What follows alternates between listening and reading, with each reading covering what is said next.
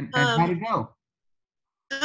the first night I was surprised. It was a little scary putting it on. It was a little weird, but it was much more comfortable and much quieter than I expected.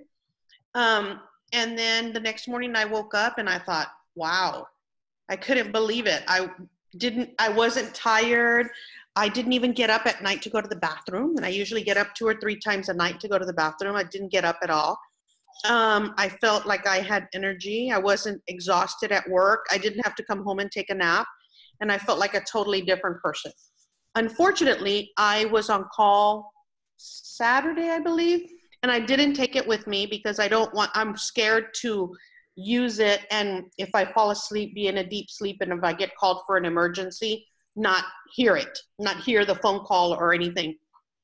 And I could not sleep that night. It was I just could not get to sleep. So you're going to laugh. I couldn't wait to get home to sleep so I could put it on so I could have a comfortable night.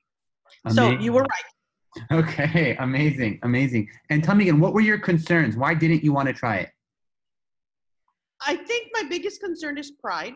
I just didn't want to have this, and the people that I've seen are wearing this big, huge mask, and it's so loud.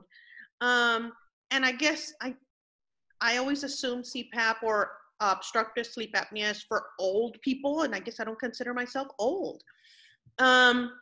But the realities are my husband had been wanting me to get myself checked out for the last couple of years, and he was actually very supportive in me buying the CPAP and trying it.